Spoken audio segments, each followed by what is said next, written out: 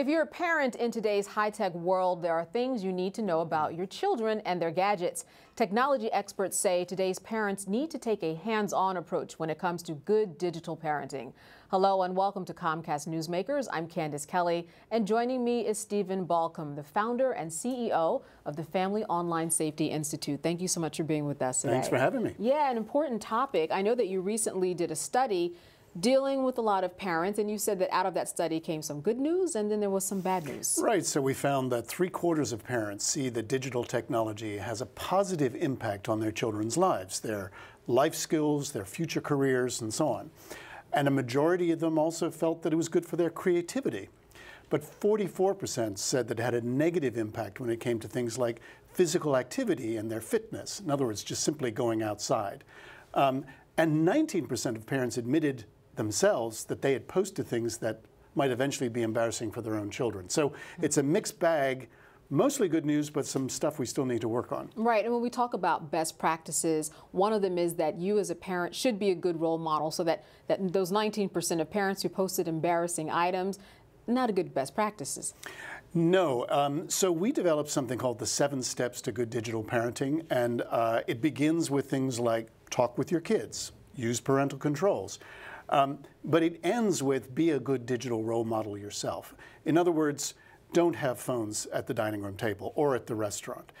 Put your laptops down when your kids come for a cuddle on the couch.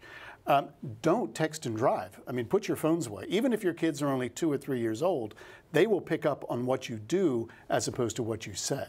Wow. In terms of privacy, how far do you think a parent can or should go when it comes to basically invading their child's privacy to make sure ultimately that they're safe? Because, you know, there are some fine lines that can be crossed because you don't want to know everything, I can imagine, as a parent. Right. We say friend and follow, but don't stalk your children.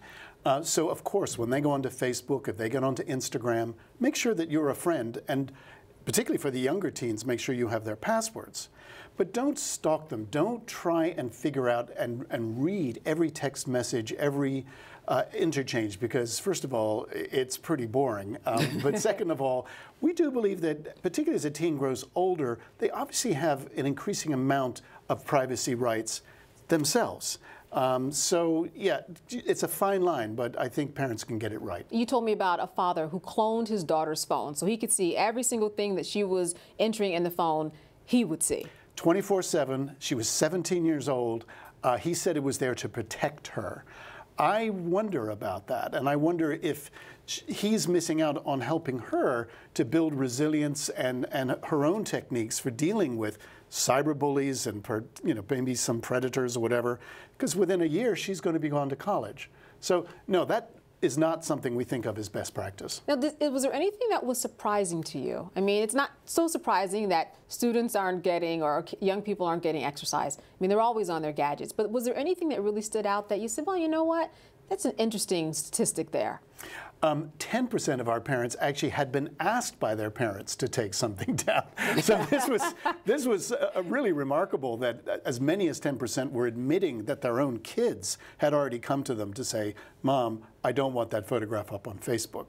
So, yeah, I mean, I think that particularly with the new generation of parents coming through who have always anticipated using social media, they grew up with it. So, of course, they're immediately going to put up the in utero pictures of their unborn children right, all the way through. But now the kids are starting to push back and saying, enough, Mom, put it down. Because everyone's looking. Yeah. Now, in terms of having the conversation, how do you actually start a good communication process with your son or daughter who's been online since they've been literally 3, 4 years old, or some type of gadget, and right, now you're coming in and trying to put yourself in their space in that regard? So we say talk early and often. This is not like the birds and bees talk. This is something that is an ongoing conversation. But we talk about 3 teachable moments. When they get their first phone, which by the way is getting younger and younger, probably around the age of 11.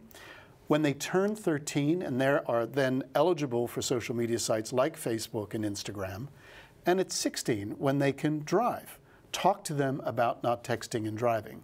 So it's an ongoing conversation, but don't miss those 3 teachable moments. My final question is, how are schools doing in engaging students in this way to make sure that they stay safe and that they know what to do and how to use social media, because that always comes into the school system?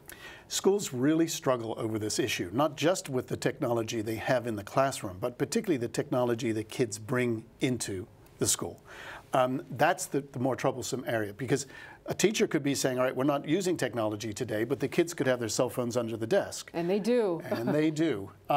The other area that we are finding is that, while kids are getting a lot of online safety messages, their parents aren't. So we like to work more, and we do work with a lot of local PTAs and school organizations to give parents the 7 steps and other ways in which they can help model their good digital behavior. All right, some good best practices that we can all take a little bit away from. Thanks so much for being with us today. Thank you. All right, again, Stephen Balkam, thank you, and thank you for joining us for this edition of Comcast Newsmakers. I'm Candace Kelly.